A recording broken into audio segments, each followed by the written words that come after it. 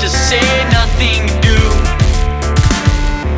Towards the answer I would make a beeline. I suppose that blinding pride is nothing new. No one should be forced to break the streak of hesitation, only to lose their footing in the storm.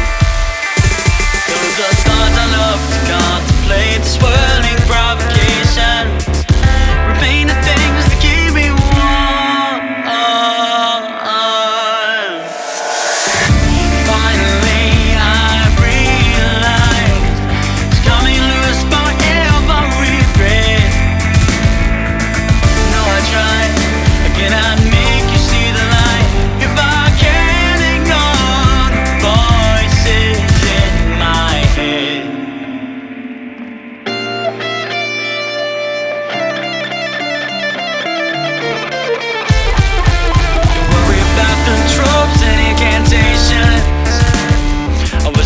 Forced to read between the lines, sitting losing hope and losing patience.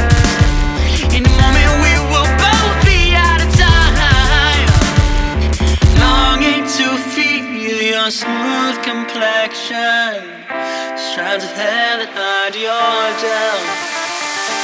This was not what I expected. Now I fear there's no way out.